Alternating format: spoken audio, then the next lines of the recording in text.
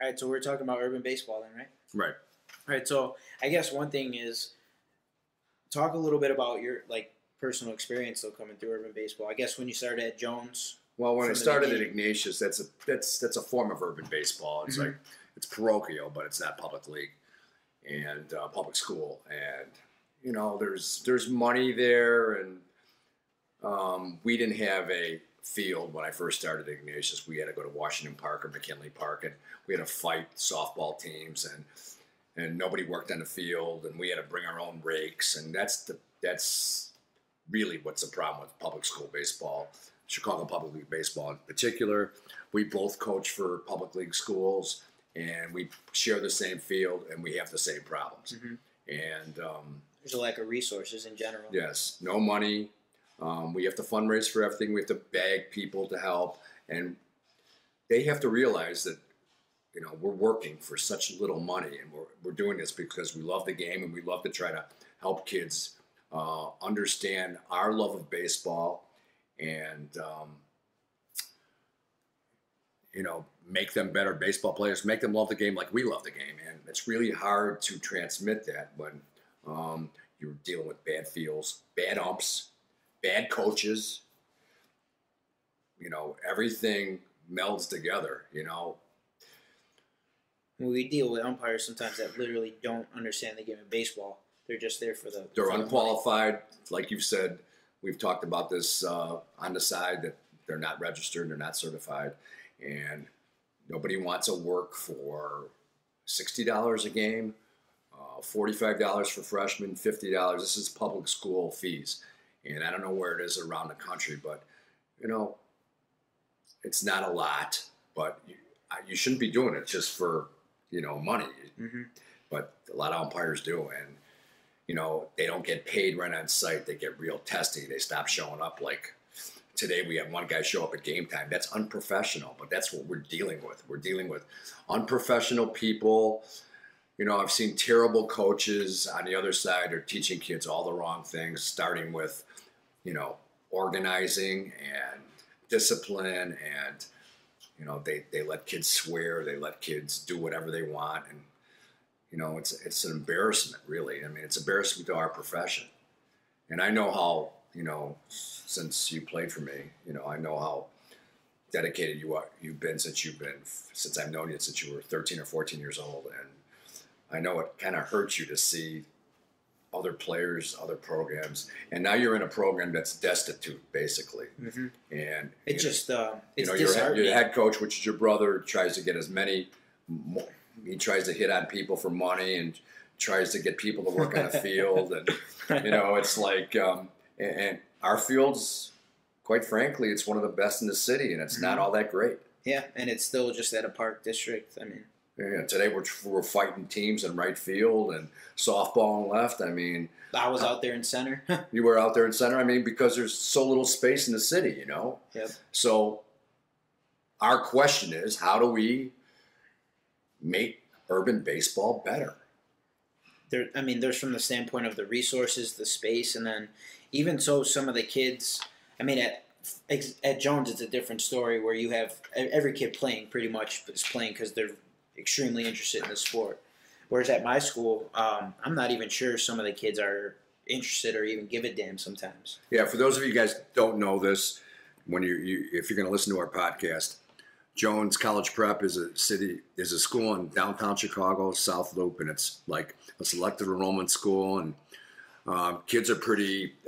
It's academics and athletics. We've actually, Joe was a 2012 graduate, and he was there at the pinnacle of Jones baseball, where these guys did it for the love of the game, and we had very little numbers. We only had 725 kids. Now we have 1,800, and it's a really high-profile school. On the other hand, Joe is now coaching after playing 4 years at Beloit, where he was an outstanding player, and he helped win a conference championship his senior year. He's coaching at Juarez High School. It's not a selective enrollment program. It's a neighborhood school. Community high school in the Pilsen area. Right, which is a up-and-coming area, but it's still poor in a lot of areas. And to get kids to come out to his program, it's like pulling teeth. Some kids got to work. Some kids don't show up. You know, some kids have never played before. Then you have some good athletes, but you have to have one common goal, and that's where Joe and his older brother Len, who's the head coach, it's going to take 2 or 3 years to get that philosophy through them, and sometimes it gets so frustrating. A lot of coaches leave programs like that. So that's the difference between our program, where when I came in there was no money at all, and baseball was an afterthought. And we had 2 of my ex-players are traders, and they're rich guys. They redid the field. They put up a $15,000 hitting cage. That's what we need. And kids gravitated there all the time. How many parents support more than their kid? How many parents to say, hey, I know it's good for the program when my kid is benched, or somebody else is, or somebody else is just better than him and is playing more than him, or very few. Right, or some kids pulled out of the game because he's given up 5 runs and said, "Why'd you pull my kid? Are you watching the game?" Yep. Very few parents are. I mean, in all the years I've coached, this is my 31st year, I've had the parents that support the whole program, maybe on one hand. Mm-hmm. That's pretty sad. I got one this year. Their parents are the best out of these 6 seniors. All the other 5 are just not good. So it's really a problem. And is that a problem with urban baseball? So it related to your experience then, if you had to name the top 3 things that are the problem with coaching in urban baseball, where would you go with it? Lack of funds, lack of equipment, lack of facilities. Okay. Yeah. Lack of support. That's all inclusive right there. I mean, just total lack of support, and really deficient in teachers and coaches. I mean, teaching and coaching the wrong way. I mean, there should be that's what we do here at DNA Sports. We try to coach coaches the right way so they can teach players the right way to play. So, I mean, I think it's really important to train coaches the right way to play. And there is a right way to play. There's many ways to teach the right way, but we need more of it. I think that's the number one thing from my experience, just because I'm at a different setting than you. Right. The teaching aspect. I think the culture at this high school carries over to the culture of the team because they're treating it as if it's the same as in their high school, whereas at least at Jones, it's probably a little more organized and disciplined than it is at Juarez, where they're probably mostly pushing the kids through the system. Right. I mean, one of our ex-teammates, friend of yours, friend of mine, Eric Acevedo, he came to the game today with his son, and he says, "Why aren't you yelling anymore?" Well, it's a different scenario. It's just different kids, and they fold up like a tent if I yell. And I think you were the one who said, don't listen to the tone, listen to the message. Mm-hmm. And they don't. They listen to the tone. And, a lot of kids are soft.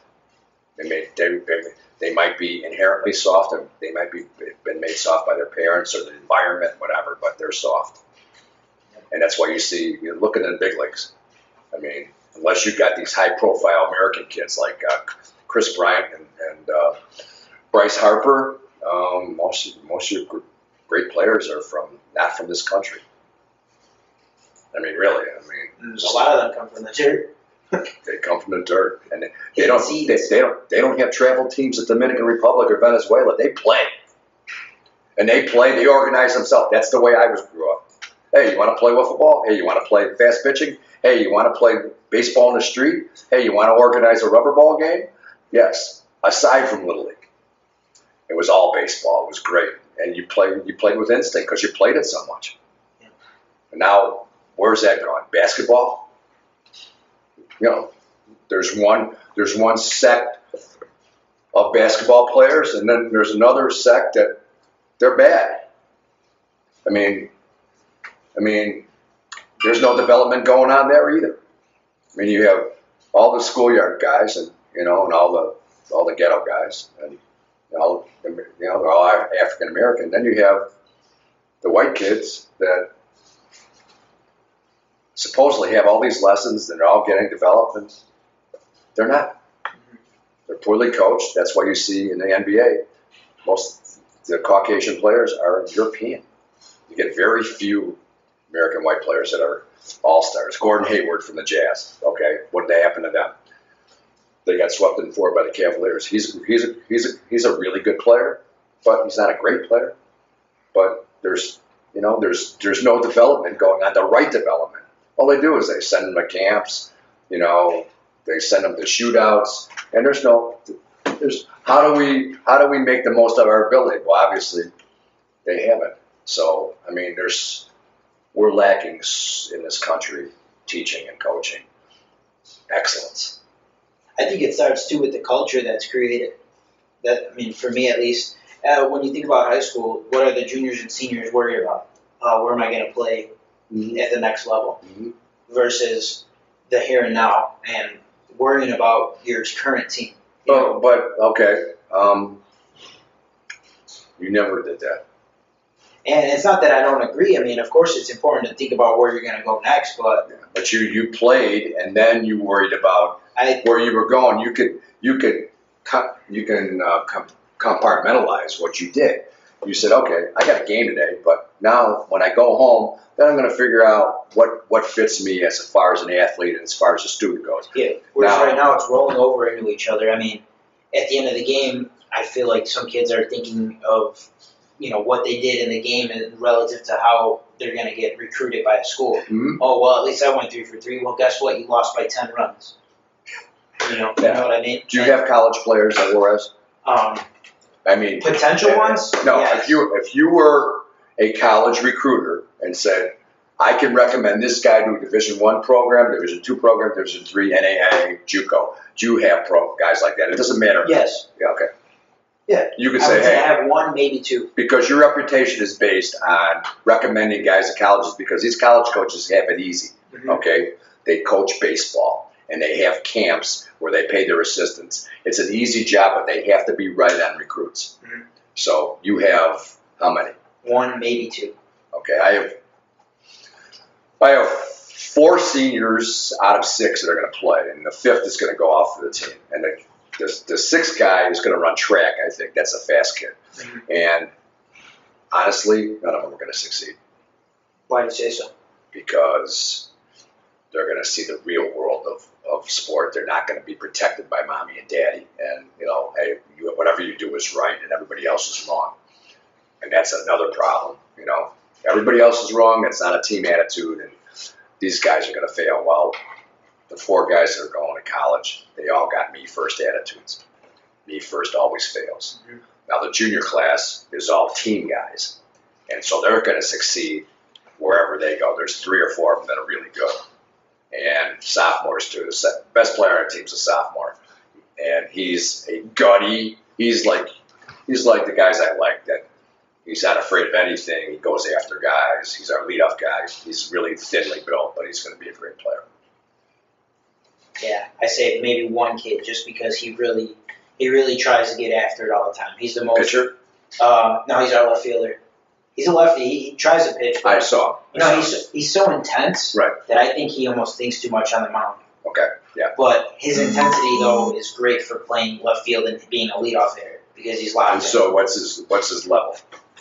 He would probably play like D3 or like community college or something. And then build into, let's say he goes, you recommend him to community college or junior college and say, hey, he has a chance to play 1 year, experience in junior college, and he has a chance to play D3 or D2. Mm-hmm.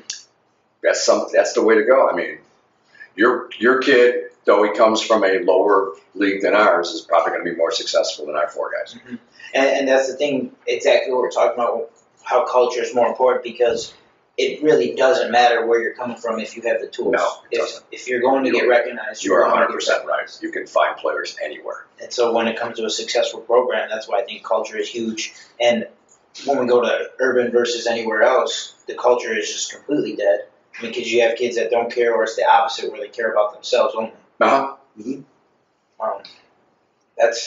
I don't know. I think in terms of the game, if you look at the game and if you saw a kid the way he played, you would say there's a problem with the culture on that team.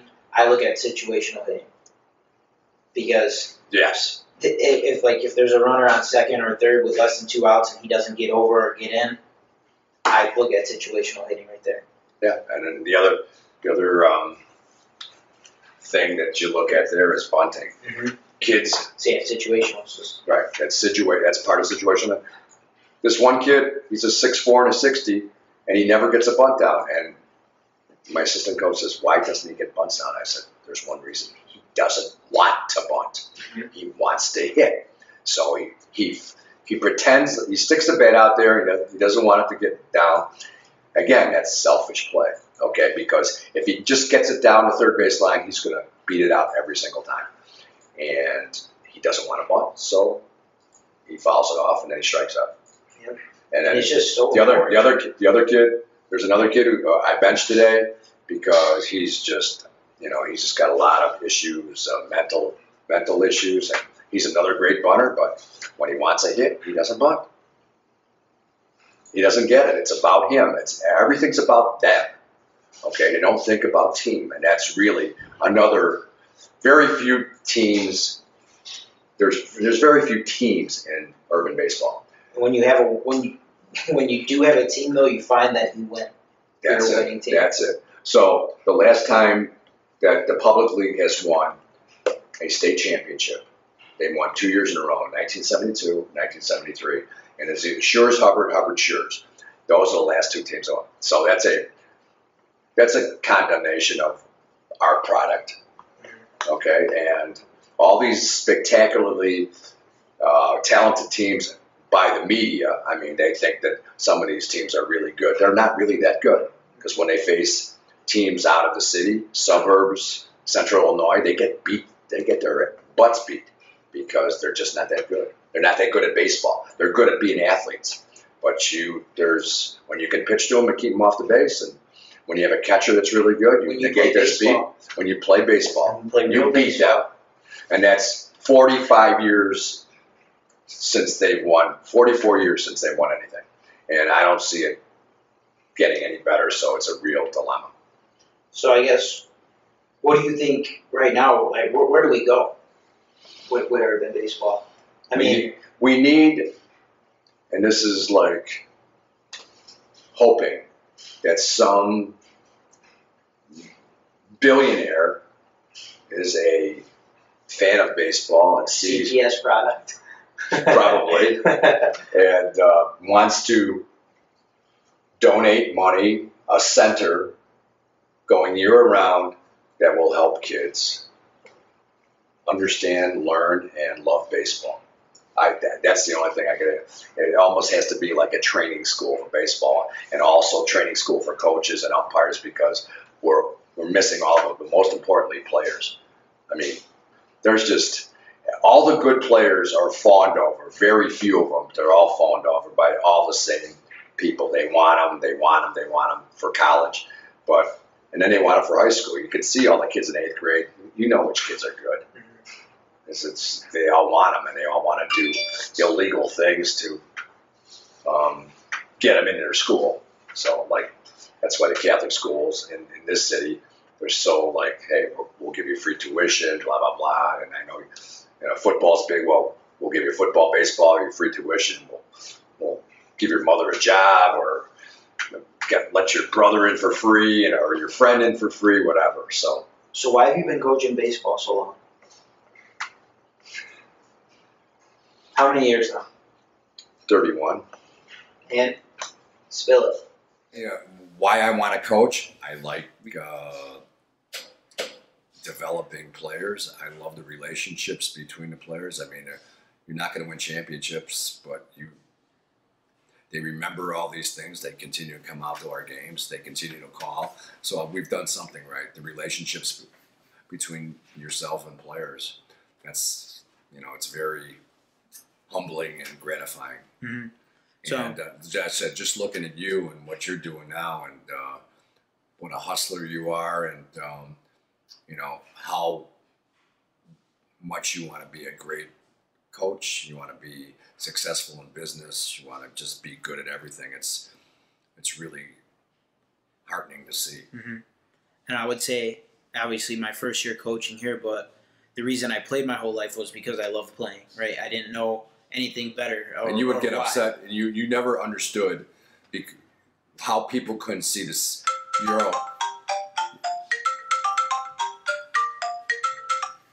And so but now looking back though, now that it's all over, after my final year, I know why I played so much, because of the reward that I got from all the hard work, or what it felt like to win. Yeah, when you weren't playing in college, you were really mm-hmm. angry, and you were saying, why doesn't the coach see what I can bring to the team? But I never understood. He finally did. I don't know. But I think he finally did when I finally understood my role. That's what we talk about. That's communication. Right? And so when I realized how much I matured just because of the game of baseball and the hard work that I put in and the lessons I've learned and the people that I've met and the places I've gone just because of baseball, Beloit is like, I'm so grateful to go there, but I might not have went there if I wasn't looking to play baseball. Right. And that's one of the reasons that I want to coach, to give kids the opportunity to have that feeling of hard work, that feeling of reward, especially kids at Juarez where they don't get those in any other areas of their life. That's a tremendous undertaking that you're going through. I mean, these kids need that, and that's what we need in the city. But how many people we have to find more than us? And I'm retiring. You know, I can see the end, and so like you have to, carry the torch. Yeah. I mean, and I have good assistants on my staff, and they're young, and they're not. One of them's pretty selfless. The other they have their own gratification. They don't have the same goals that I did. I mean, they like wins. I want to see a program and develop relationships. I want wins. Wins to be the byproduct. Yes. Byproduct of a healthy team, a good culture. Our wins. Yep. John Wooden, the longtime coach of UCLA, said the byproduct of playing correctly. I mean, our wins. I mean, you don't have to. You just, when you do things the right way, the results will come naturally. And he's right. I said, we set up things,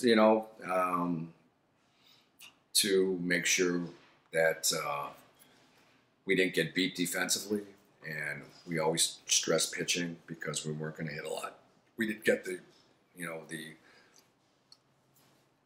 top-notch athlete, but it's still fun. Yeah.